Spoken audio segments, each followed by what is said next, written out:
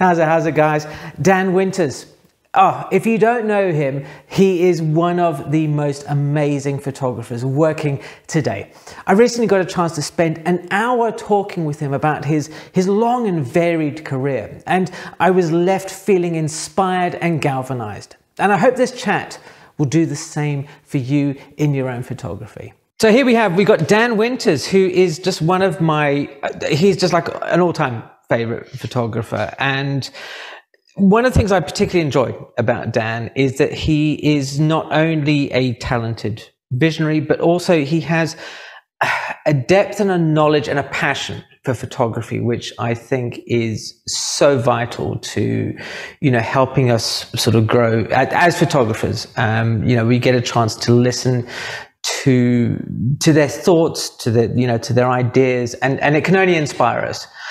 And at the beginning of the year, I released a video that talked about why, that coming back to our center, coming back to the why are we motivated to take photographs? And this seems like an apt time to say to Dan, is like, what initially drove you or beckoned you to pick up a camera and take photographs?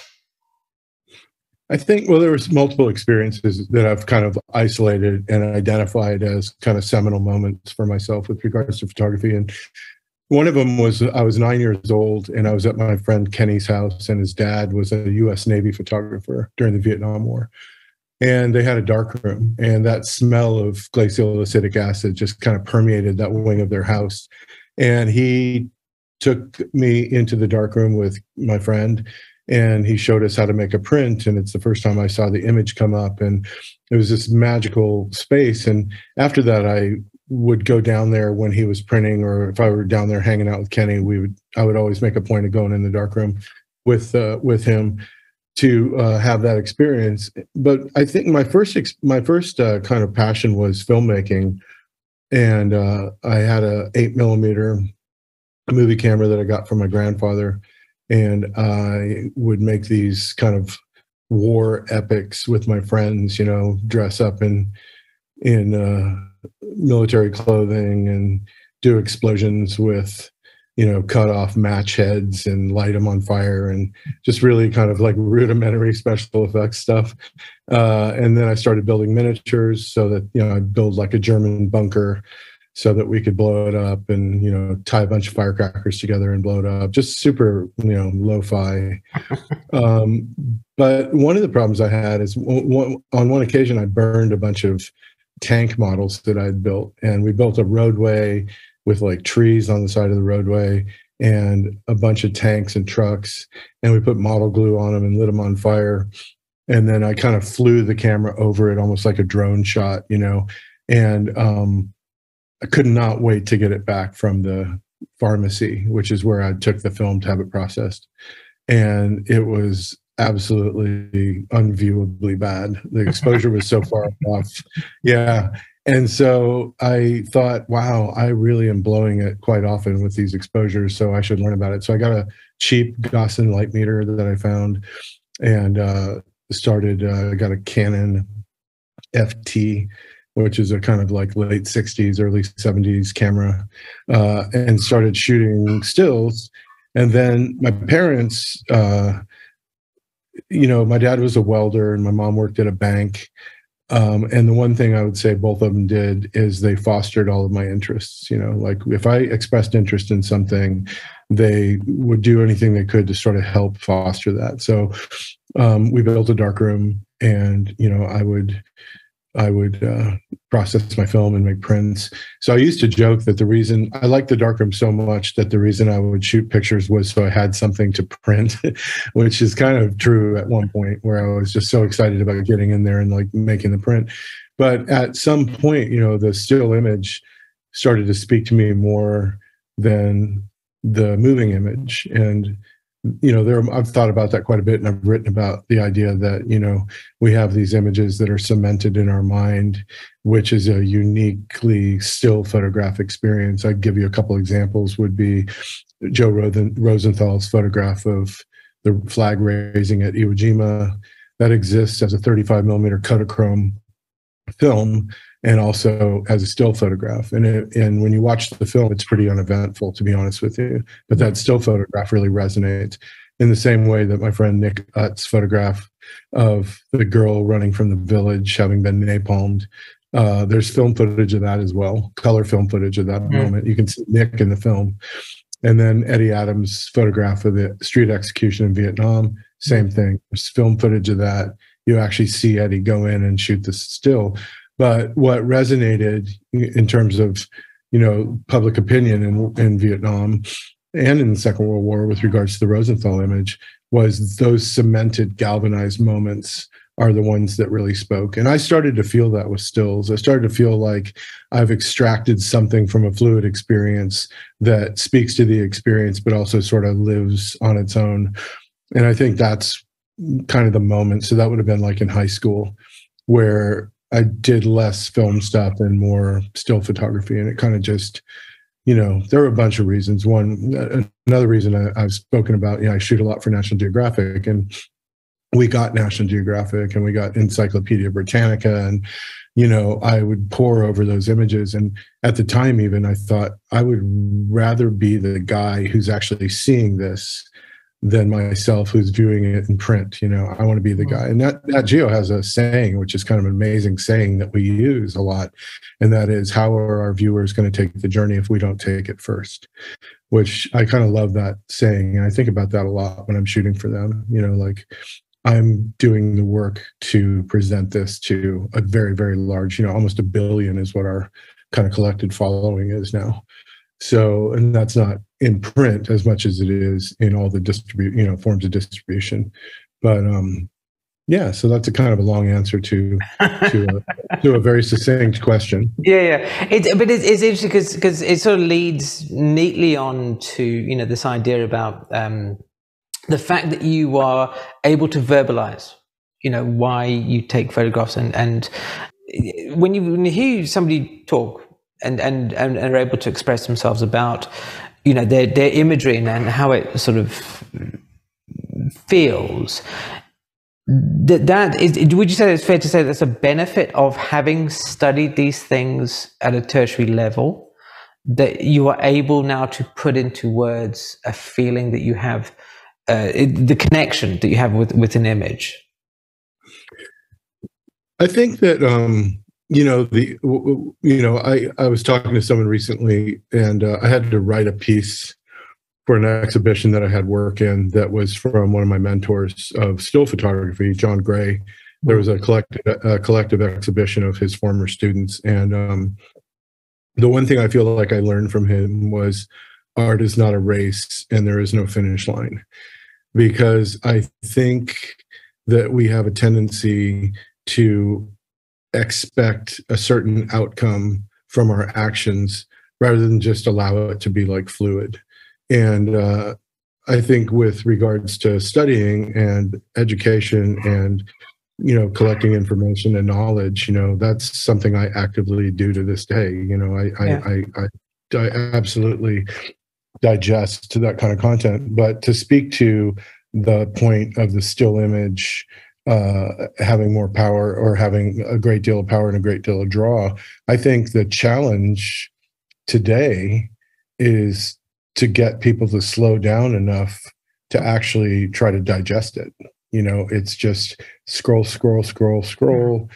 and then TikTok's like a huge thing. And I feel like the idea of like a very sophisticated image or sophisticated image making is lost on a lot of people because they're so, barraged by whatever comes through their social media. Their expectation of an image, it becomes more about the content than it does the context of the image and the skill of image making. It's more about like, oh, there's a picture of a guy and a dog, it's that, and then you scroll. It could be one of the most amazing photographs of a guy and a dog ever, but it's not really considered because I think all the consumption is taking place at such a high rate of speed. Yeah, but that sort of leads us into this idea that I have a tertiary background in photography, and you have obviously a tertiary education in film and what have you, and both they've given us the ability to spend some time being introduced to the history of the medium, but also having time to think about and to digest, as you said, about images and really get into them. And a lot of photographers today, especially people who are, coming into or back into photography when they are, retired or finding themselves they have more time to devote to something they enjoyed as younger, don't have that benefit. And they're turning to the internet to find find inspiration, find education.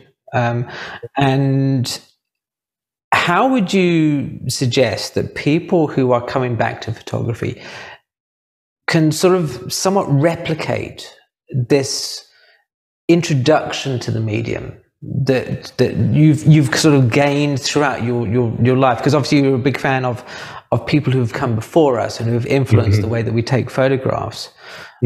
That really, how would you get over this hump of not having to go to art school for 3-5 years and at least touch into that? Well, as photographers, we're dependent on someone or something to train our camera on. And I think one of the issues that people have when they get started is what to photograph, right? So the sort of default is sunsets and flowers and things like that, things that are pleasing to the eye. And we hope that as we explore the medium deeper, we start to make images that are of more substance. I think anybody that's coming back to photography should simultaneously be educating themselves about photography. And, as kind of corny as it might sound, you Wikipedia photography, which I've done out of curiosity, and it's actually pretty full of information, and it's a good place to start. And you can you can sort of like, Wikipedia I look at as like a family tree, right? The more blue lines you click on, the deeper your dig. And I feel like people can get a really sort of like solid sense of the way people worked prior to that, and then specifically if they start exploring those individuals. But to be honest with you, if you go to a good bookstore and just spend hours there looking at photo books, you don't even need to buy them necessarily. Maybe you walk out with one after looking at 20 or 30, but just to get an idea of like, wow, this person walked down this path, this person walked down this path. And I'm not suggesting like, to emulate or to copy, but even emulating and copying. I mean, if you can emulate or copy Cartier-Bresson, good for you. That's very difficult stuff. So I think that's probably I would recommend. I mean, I speak at universities, and probably to the chagrin of the instructors, people ask me like, do you recommend art school? And I say, if you're self-motivated, no. Spend $30,000 on books and equipment and go do your thing. And if you're not self-motivated, art school is probably a good place for you. It depends on the way we learn as well. We all learn differently. I think it's really important. I mean, it's never been easier to teach yourself lighting now that we have instant feedback, and it's inexpensive. I mean, even when I was kind of in college doing stuff with strobes, it was first of all, I had a separate Polaroid, 195 Polaroid, separate from my camera. Lighting. And then it was expensive. It was almost prohibitively expensive, and it was probably less than $1 a sheet. Back then, it was probably 50 cents a sheet or something. But it's never been easier to teach ourselves. I mean, the one thing I will say about, I get asked this question a lot about digital, and the idea that everybody's a photographer and digital's made it easy for everybody to be a photographer. I mean, in my opinion, digital has allowed people to make pictures that are properly exposed and in focus. Like that's what you get when you use a digital camera. After that, it's image making. That camera is in all its glory is not going to be able to make a compelling image on its own, And I think that, that skill or that skill set of being able to go out and extract from an experience, which is essentially what we're doing, right? We're extracting an image. I think on Road to Seeing, on the back of it, I wrote, I think I wrote something like, I find solace in the knowledge that millions of potential masterpieces occur every second and go unphotographed, because they're all out there happening right now. Masterpieces are happening right now. See, another one just happened, another one, but they're not being recorded, right? So the idea is we need to go out there and try to extract those.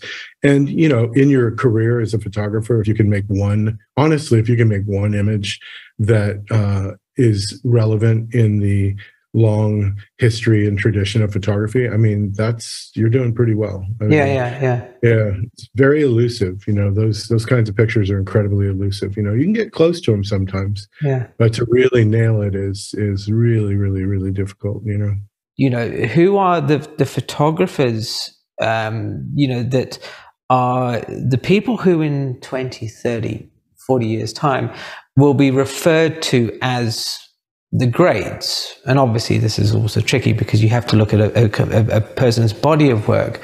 But who do you feel are photographers, up-and-coming photographers, who have the potential to expand on what it is that they're doing, to kind of start making their own stories, their own pantheons, if you will?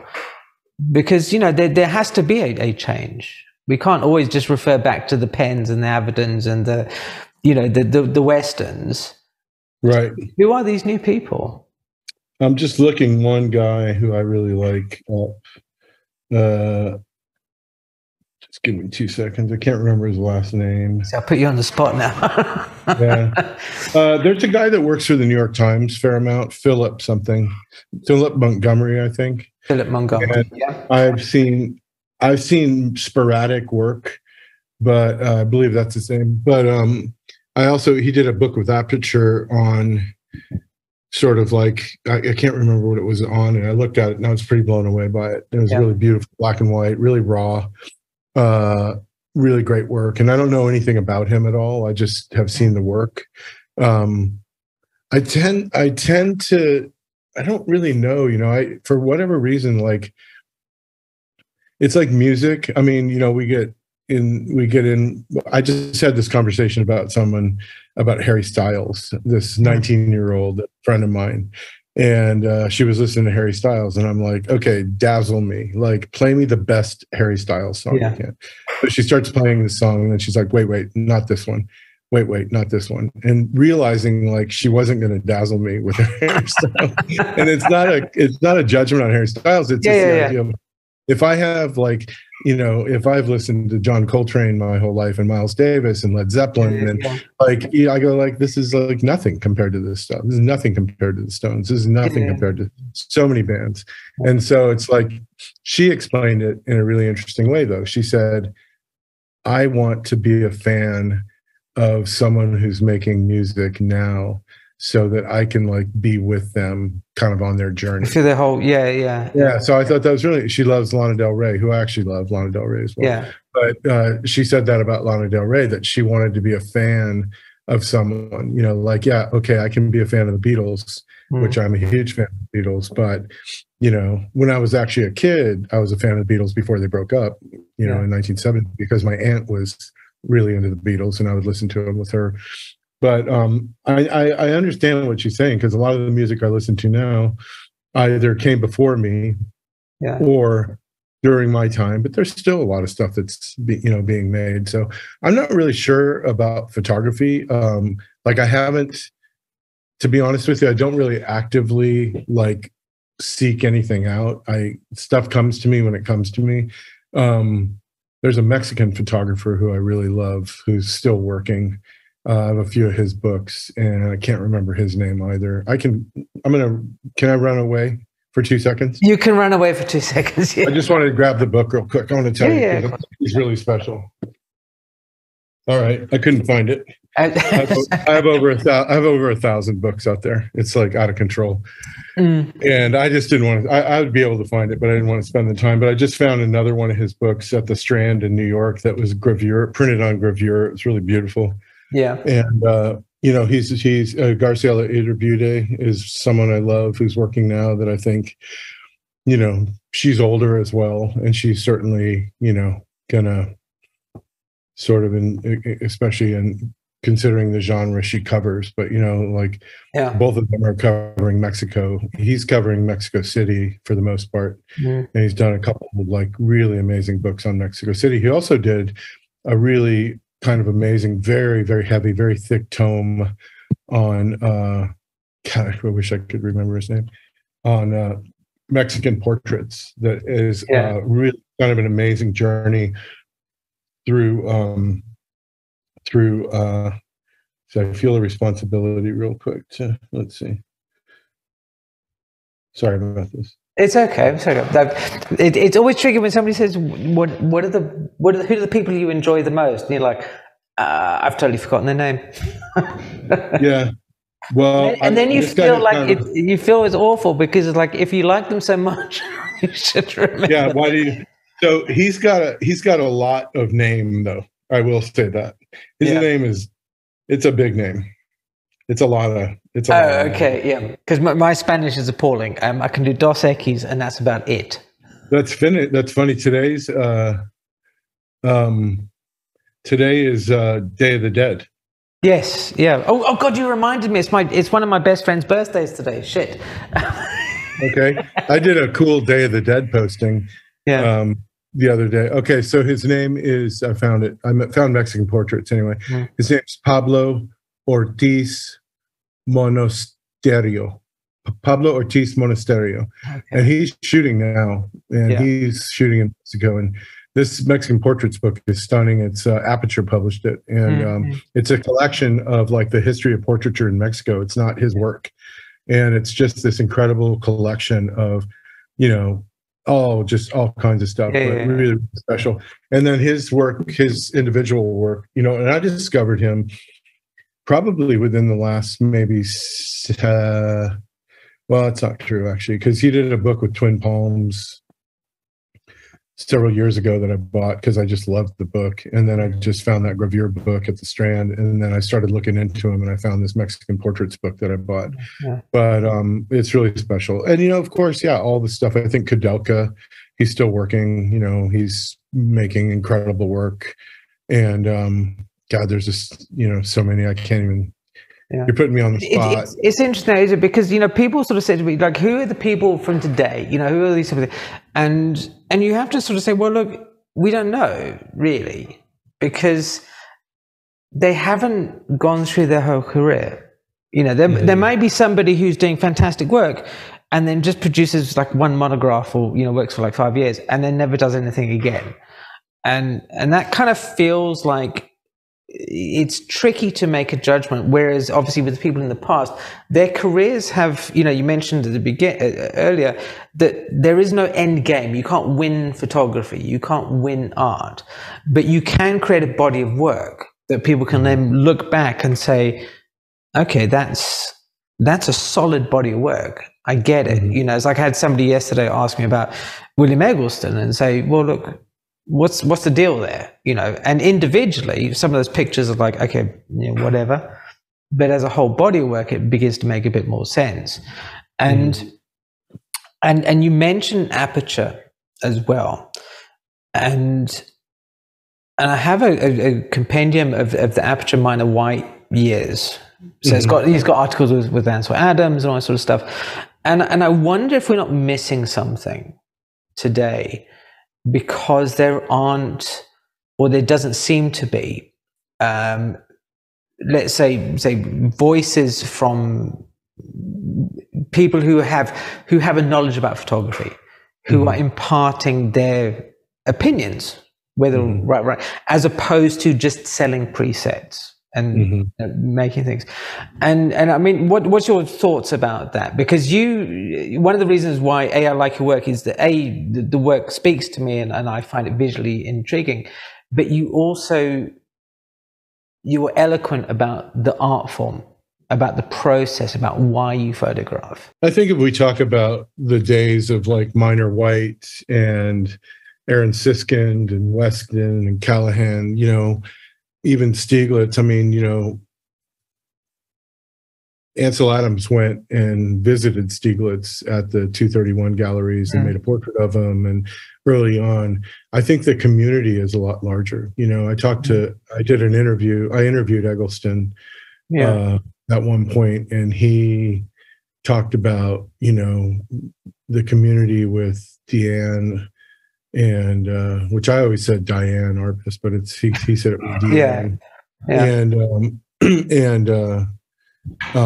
You know, Meyerowitz and Abaddon, and it was like a small group of people that were really focused on, you know, and then there are guys that were outliers a little bit, like Saul Leiter was, you know, not a part of that discussion. And I feel like to a degree, you know, there was this moment where Sarkowski took over as curator of photography at MoMA, that he gave, you know, he gave Eggleston the Eggleston's Guide show that was roundly like pounded into the ground. It was reviewed as like the worst show of the year, and et cetera, because prior to that, you know, what they were showing is like large format black and white landscapes, et cetera. You know, Charles Sheeler and, you know, Ansel Adams, obviously, and Steichen was the curator at that time. So it was stuff that aligned with his sensibility much more.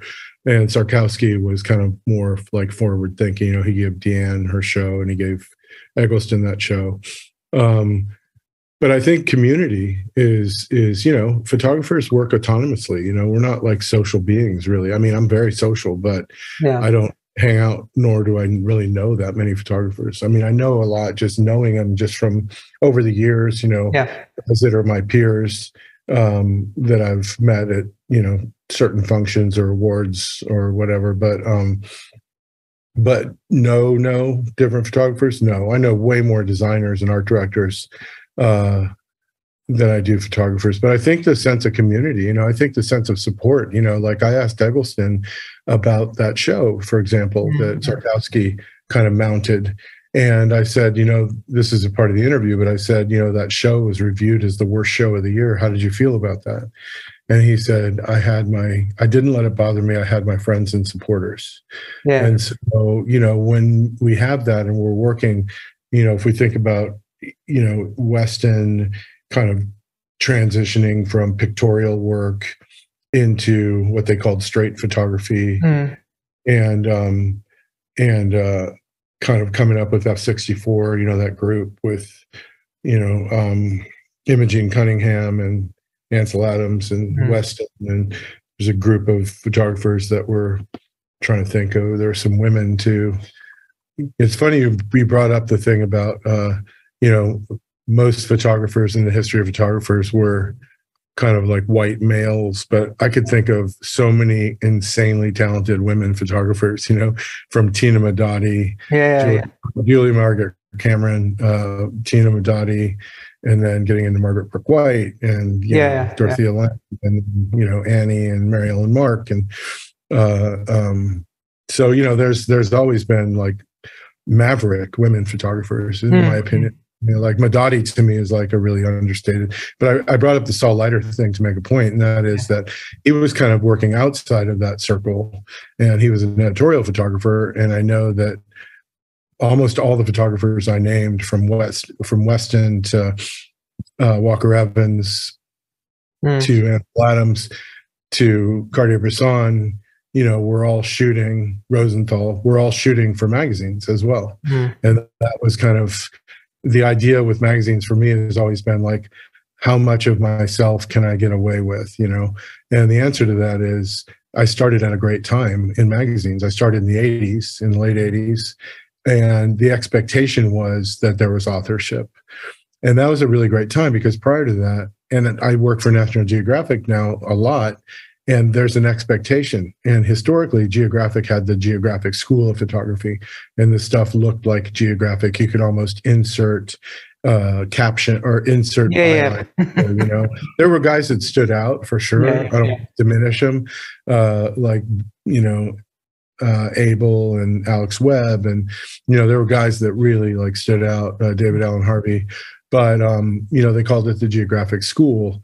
And in the 80s, in magazines, in New York anyway, the expectation was that it was very personalized work. So I started at a great time, and I would say that there's still that expectation, but I think that we got away from like the Esquire School of Photography or the GQ School of Photography, and we got more into sort of like the individual voice. And I think like Rolling Stone, Fred Woodward at Rolling Stone was largely responsible for pushing it in that direction, sort of more than anybody. And the idea of like, wow, that's a weird picture, it might have been perceived as a weird picture, but truthfully, people were trying to make images that were new, and fresh, which is hard to do when you're working with a medium that's 100 plus years old at the time. And if you count Niepce as breakthrough in 1826, or if you use Daguerre's, either way, it was like close to a century and a half. A medium already explored for a century and a half. So making new anything is difficult to do in that sense. But I think that community, to circle back to I think that community, the idea of community, and I think photojournalists were always lucky in a way, because oftentimes they were a part of agencies, which is how their work got out. So you're with Magnum or any number of agencies which still exist. But there was a stable of photographers, and I'd imagine there was probably jealousy, and I'd imagine there was like healthy competition as well at the same time. But I think there was a sense that there was a larger sort of belonging than I think just being like just going out there and shooting something. Yeah, but it's interesting. You talk about. I think there's a feeling of community, and then competition, and in some regard, like a validation that, you may have experienced this in your own studies, that there is nothing more competitive than having an assignment and then being critiqued by your peers in a room with like 20 people or something. And it encourages obviously to improve, because those people will not hold back. Whereas today, I think we're in this kind of weird vibe, especially for people who don't photograph professionally, just kind of for themselves, that they want to improve, they want to get some feedback, but they don't have a peer group necessarily. They have the internet, which is not necessarily the best thing in the world. And in some regards, they sort of feel a validation, or they look for validation by trying to have people like their photographs. Whereas, when you talk about people like the group F64, and then, Steichen and the pictorialists and all that kind of stuff, that there was a smaller group who were kind of talking together. And this is kind of one of the things I want to try and impress upon people, is that, you obviously have to walk a fine line between, being true to yourself and creating work that comes from here, that is Dan Winters, but also you need to fulfill the brief that you are photographing. Whereas a lot of my viewers, they don't need to. They just need to fulfill this. They want to be happy taking photographs. And how would you suggest that they find that fulfillment when they're not asking for validation from a person who they don't know, from a random person on the internet who just likes their photograph? Because that's not the same as saying, I like your photograph, I think your photograph moves me. It's something like that. And I think a lot of the viewers do struggle with finding this balance about, are they improving? Are they being true to themselves? Are they moving in the right direction? I think the statement you made right at the end about being true to yourself is like a huge piece. I think for me, historically, when I take on a project, what I try to do is establish my intent. And I find that if I establish my intent, then things sort of fall into line. And I think that one of the big, I'm assuming you're talking about people that are kind of amateur photographers that want to improve and maybe kind of on some level don't know where to look to get validation or feedback. You know, it used to be what you did is you joined a camera club, and you know, you got together and you had portfolio reviews. You saw what other people were doing. It fostered community. It fostered passion. I think oftentimes people will take up a practice and tire of it quickly because it's not doing anything for them, right? So if you have like a group of people that can give you feedback, et cetera, then that could be helpful. I also think a big piece is just being really honest with yourself about how much work you're putting into it, because you know, this is a very well explored medium. People work at a very high level in this medium, and it happens over a very long period of time. And usually it doesn't happen right away. You know, you can certainly like come out of the box swinging, but you know, you talked about the idea of like, it's very difficult to gauge where a career is going to go because we can't see it. Like we're in it in the same way that Lola was telling me about being in, like, on the ground floor with a certain musician or whatever, you know. So the idea of looking at anything in retrospect is often like a gift, you know, because we can see decisions. We can see, I mean, in my opinion, like Walker Evans made like every one of his great photos in 1939, and after that kind of didn't do much. And that might be sacrilege to some people, but I've got like every Evans book like ever made. And he made a few good pictures in Cuba. And he made a lot of good pictures in Hale County, Alabama, and for the FSA. But after that, it was kind of like there's nothing, you know, really. So I think artists oftentimes will experience like a profound moment of productivity, followed by, you know, maybe lapsing into formula, or maybe just kind of uninspired. And like I said, you know, we as photographers need to put ourselves in front of the thing that we're photographing. Like we're not like illustrators where we can just conjure from the ether, you know. We need to be there. And so like, what is it? What am I putting myself in front of? Well, the first thing I would recommend is put myself in front of my life and what's around me and people that are around me and the places that are around me, and try to get a deeper understanding of what I'm surrounded with. You know, I mean, Harry Callahan is one of the greatest American photographers ever lived, in my opinion. You know, he never shot he shot everything within like a 50-mile radius of his house. And profoundly understood what he was looking at and profoundly interpreted what he was looking at. And I think it's the looking, right? The looking and the being honest with yourself about how deeply you're looking is what it's about.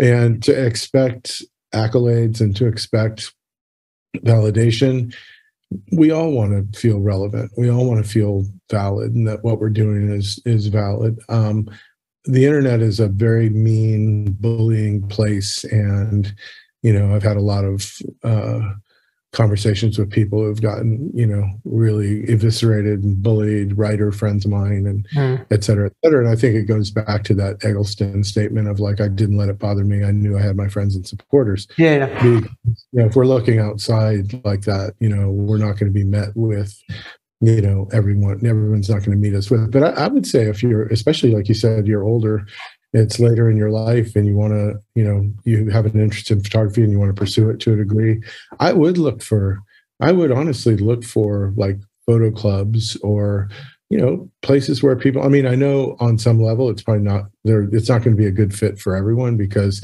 there are people that aren't going to be as serious about photography and they're going to be more serious about socializing or whatever. Or fellow photographers that, you know, we can share our work with collectively and have like healthy competition with, or inspire, you know, to be inspired by one another. I think what you said there about being inspired by one another is possibly where a lot of people, I think, find a real issue with camera clubs, is that, you know, there's always a force of personality. And especially when you come to judging and things, and through conversation with a number of the people on the channel, one of the things that they find as a real issue with clubs, especially when it comes to competition, is that images tend to be judged based on technicalities. You know, because you can say it's in focus or it's not in focus, or it's this or it's that. You know, they are things that can be quantified.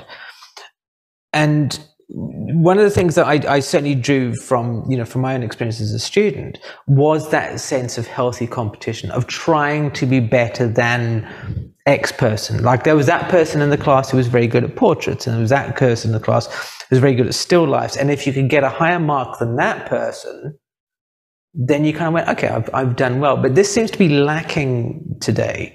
Because obviously we're not in a room, we're not in a classroom, we're not in a small community of people who correspond either, through letters or going to, the American studio or anything like that, or sorry, the American place. And I'm looking to just, try and foster this idea with photographers who are coming back into it, that not everything has to be about likes, not everything has to be about shares and things like that, but it's about pushing yourself as an image maker, and just really kind of being true to your own vision. And when I look at your photography, when I look at your portraiture work, especially, it has a very distinctive style. And I'm going to loosely call them still lives. So the objects that you photograph, they have also a distinct style. And your personal work has a distinctive style. The black and whites that we see in Road to Seeing and what have you. And how do you balance all that? How do you balance those different visions in your head and still stay true to Dan, the photographer? Well, I want to just add one more thing to the last conversation before I answer that, and say that a really good place. I said camera clubs, but I feel like you're right that kind of egos would drive that bus there. But I would say like a community college, like photo 1A or photo 1B or photo 1C, where you'd have, an instructor that has a degree in photography that knows what he's talking about, that can help to guide you. And then you have your classmates as well that can sort of provide healthy competition or feedback, et cetera, et cetera. That would probably be where I would go if I were kind of trying to rediscover photography, as I would probably go to a community college, because that way you're not going to get, for the most part, I don't feel like you're going to get people that are there for like the social aspect. Yeah. Particularly in photo 1B, you're not going to, because those are people that are obviously they've moved past 1A and they're taking it more seriously. Sure. So I would highly recommend that move, because you can just sign up for a class and take a class, and you can even do night classes. They have photo 1A and night classes. Photo B and night I think it was sorry to interrupt. Was it not Bernice Eve Arnold? Didn't she do a night class?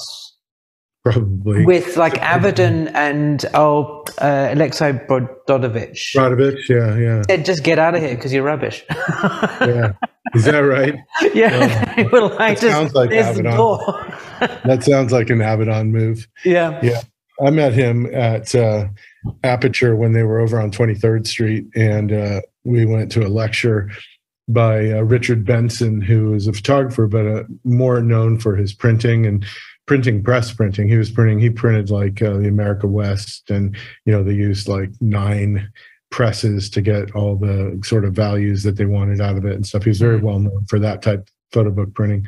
And I would bet there wasn't more than 12 people there at the talk. And I just looked around and I thought, how is this possible? How is this possible that there are 12 people here? This place should be packed, but there you go. No, well, I was going to say, to answer your question, give me the question one more time now that I went and got distracted. It was about, so, obviously you have your portrait. Oh, right. And you have your still life. And it's like, how do you balance all this? Because it's so that's a good question. And I've worked out a system that works for me. And I don't know if it would work for everyone, but what I do is I started to see a pattern in my work from the beginning, where I felt like I worked in different ways depending on what I was shooting. And so I started early on to kind of compartmentalize my work. So I would like put work in certain boxes, as it were, and say, okay, this is part of my you know, this is a part of the work that is near and dear to my heart. This is like personal work, although I'm gonna take this approach on assignment sometimes as well, but this all goes here. This black and white medium format, black and white 35, you know, that lives here. And then the large format portraiture at the time, you know, I was shooting 4x5 and 8x10 of everything. So that stuff goes here. And then all of the sort of construction pieces that I build and photograph, those live over here. And I could go on and on, you know, all my aerospace lives here. And then it goes down to subjects and the way it's approached. And so I just kind of like have gotten good at really compartmentalizing. So, which really helps with the intent piece that I was talking about. Because if I have a reference now, it's self-referential, but it's still a reference. If I say I want to shoot this like I shoot X, then I know going into it pretty much what my approach is going to be and what the photo is going to be. And the thing about photography that's interesting is even though it's, you know, it's able to be interpreted in many, many ways, right? The world is. We're all using the same tools.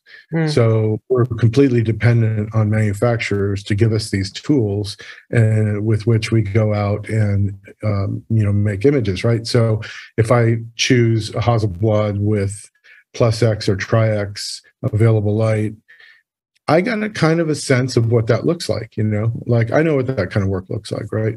If I say large format, color, lit, portrait, I have a general sense of like, okay, but within that, we can make it our own very easily, or not very easily. It's difficult, but it's simple to make it our own. I know that was a complete contradiction. It's very difficult and it's simple. I find it simple to kind of make it my own anyway. I know what you mean. Yeah. But it's based on a constant dialogue with oneself, right? It's literally a dialogue. I mean, I even like internally talk to myself about this stuff. And I think the dialogue is the biggest piece, right? So the dialogue is what establishes your sensibility. And I think over style, sensibility is the most important piece, because if you have a certain sensibility about something, it doesn't matter what sort of like tools you're using, your voice can still come through. And I think that's the piece, right? So that's the piece, is like recognizing what you like, recognizing how you shoot, recognizing the kind of light you like, recognizing all those things leading up to. And then when you're making the picture, you've already had kind of a conversation with yourself about it. And every time it changes, you notice, you know, starting out, you notice your mistakes. It didn't turn out the way I thought it would. It didn't work out the way I thought it would. You go back at it and you hit it again, even if it's the same person. I mean, I would say like to a young or a photographer kind of revisiting photography or starting out photography is like, make 10 pictures of your best friend. That's a self-assignment. You make 10 pictures and you make 10 different pictures of your best friend, right? You don't just go and shoot 10 pictures and you're done. You shoot it, you look at it, you print it, or you edit it at least. We hope people don't really print anymore, which is a shame. And then you go out and you do another shoot with that person and another shoot and another shoot. I mean, Stieglitz did these extended portraits, you know, where he did Georgia O'Keeffe and he photographed her like extensively, and he considered the definitive portrait to be the entire body of work, not one single body of work. And, you know, I would say that would be a great, but I think also like establishing intent, right? I'm going to do 10 portraits of my wife or my daughter or whatever, and really be honest with yourself about the pictures you're making. Simultaneously look into the history of photography, look at what's been done, look at great portrait photographers throughout time, look at the types of approaches, because, you know, you're not going to reinvent the typewriter. You know, it's like you're going to fall in line with a long tradition, and that has to be okay. But what speaks to you in that tradition? Because maybe you could take this thing and twist it up and kind of come up with your own thing. And that's ideally, I think, what we seek to do, you know, whether it's consciously or subconsciously. You know, we take all that comes into us and we kind of regurgitate it. And hopefully that's something that is in alignment with our internal piece, you know, that you talked about earlier. Yeah. But it's interesting you say we ingest things. And we put them up here, and I think Annie used the phrase that she has like an internal hard drive that she saves images in, and then they pass through this filter that we all have, and then they come out as an Annie Leibovitz or a Dan Winters or an Alex Kilby, or, you know, whatever. And that somewhat is I suppose in one sense backwards looking, because we need to ingest the images before we can pass them through. But that opens up the question and says, how do you feel about the future of photography? We've got AI coming up. We've got, you know, obviously digital. We have all a world of photographers now who have never experienced anything but digital. Right? You know, for them, the wet darkroom is something long gone. You mentioned acetic acid, you know, glacial acetic acid, and I can instantly smell that. But there's whole generations that can't. How do you see the next 20, 30 years of photography? Well, it's really it's hard to say, because there's that equation about change that begets change that begets change, and it happens so quickly that, you know, that's kind of a Alvin Toffler in Future Shock talked about that like technological change can't even be predicted in the moment we're in, right? So, I mean, the interesting thing about photography is photography works, and photography works really well, and the still image is still, in my opinion, like one of the strongest ways to communicate from reality. And so my hope is that it's still relevant. The thing that I worry about is people that are able to make a living doing it. You know, there are a lot of people that are getting hired off Instagram and shooting jobs with iPhones. I mean, I'm in close contact with a lot of different assistants, and I've heard some horror stories, you know, people come in and they got an iPhone and their mom's with them, and they're doing a fashion shoot for, like, you know, Sony or something. It's just like, it blows my mind that even exists, you know, because you used to, historically, you'd have to work at a certain level before you'd even be considered for an assignment like that, you know. And anymore, it's like, it's almost like hip to hire, like, you know, and those are the kind of careers that there's no way for me to have any idea where it's going to go. Like you said, this could be a total, I mean, I've seen so many people come and go in the almost 40 years I've been at it. It's not funny. I mean, people that you thought were like totally relevant. I mean, one guy that was like shooting for Vogue and Vanity Fair owns like a bakery in upstate New York now. You know, it's just like he's out, you know, and he was making great work. So it's hard to tell in that sense. And but I do feel like I got off on that other idea, didn't I? What was the one idea I was talking about? We were talking about, you know, so the growth, and there was like iPhone. Yeah. Sorry, I tend to drift. That's okay. So yeah, the idea of like the future, right? So, yeah. I mean, if we think about like the future, if we think about photography, let's think about 1839 when Daguerre published with the Royal Society, and he was kind of gifted the title of the father of photographer, even though Talbot had been doing way better before him. But that's all good. So think about the dialogues that were going on then, that, you know, it was an imitation of painting, especially pictorialism. And then it was going to take over painting. And then, you know, it was like this giant, like, sort of like, argument back and forth between, you know, in the art worlds about the relevance of photography and how it was relevant. And, you know, it cracks me up that even flight was like poo-pooed by the military at first. You know, it's like they couldn't see like what it could do. Yeah. It could not tell. So it is difficult to, you know, if you'd asked, you know, a brigadier general in the Signal Corps in 1914 about flight, he would laugh you off, right? And then flight obviously is everything now. So,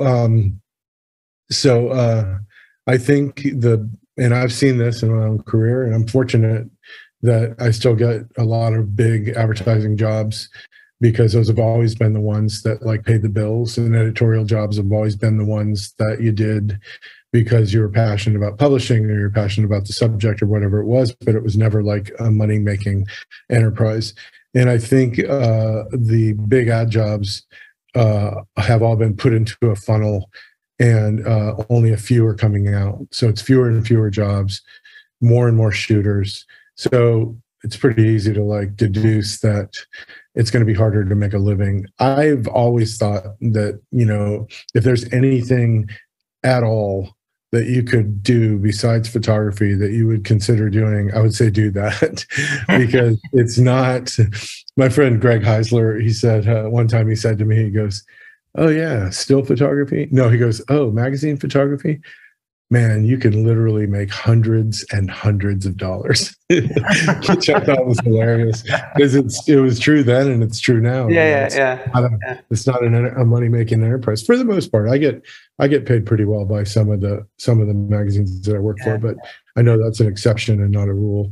But I don't know. I mean, I feel like I'm at a good age with regards to this profession because I feel like I'm kind of not in my twilight, but I'm definitely like, you know, slowing down a little bit and being more sort of selective and trying not, even though I've been doing nothing but traveling for this past year, that I can kind of watch things and observe and see how things change. But I don't think image making is going to change. I do know that AI stuff, unfortunately, I think is going to put a lot of illustrators out of business because I could see publications saying like, we need to illustrate this subject, you know, and some guy can sit on DALL-E and just keep hitting generate for 3 hours and generate like, you know, 1,000 images and then edit them. And there's going to be something in there that's interesting depending on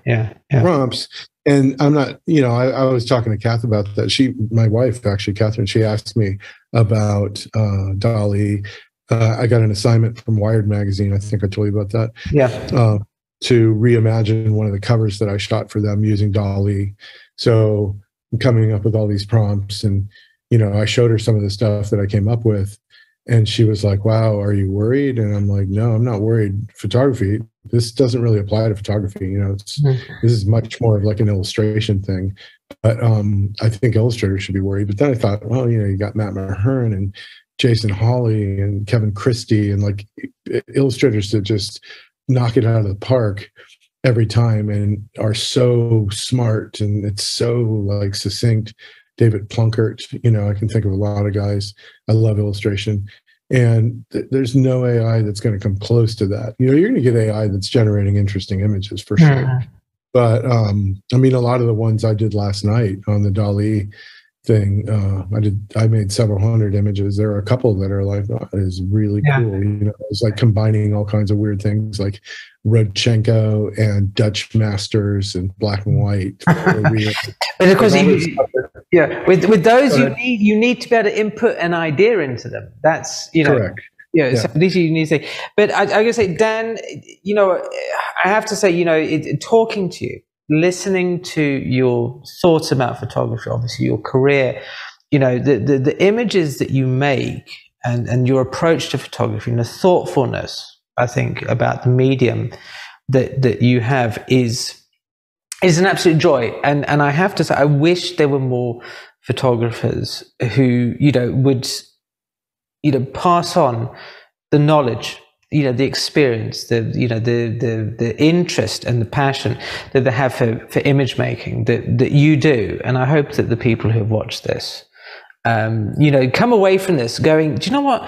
I'm reinvigorated about finding my path with that, you know, to go all the way back to the beginning when you talked about, you know, when you first went down into your friend's basement and, you know, and saw the alchemy, and I think alchemy is the right word here, of that print emerging from the gloom on the paper, you know, that beauty of seeing that you've taken something that is an intangible, because it's, you know, we can't really feel light, and captured it on there, and that magic that hopefully it will remind people that when we pick up a camera, we all have different objectives, different ideas, but ultimately the thing that should, and I hope it does, connect us all is that feeling that, wow, I have seen something and I have made it physical that I can share with somebody else. That would have been lost. You know, you mentioned about Diane Arbus, this idea of like, there are moments that if I didn't see them, wouldn't have happened. Mm-hmm. And it's that sort of thing. And I'm sure that people who are watching this, listening to you talk, will just get a sense of that, get a feeling of this alchemy and reconnecting with image making in all of its forms, and hopefully just continue to move on. So it's been a pleasure talking to you. I think it is an honor, because as I said at the beginning, you're one of my favorite photographers of all time. And yes, thank you ever so much for your time. Absolutely. It was my pleasure. I really enjoyed it. Good. Thank you, guys.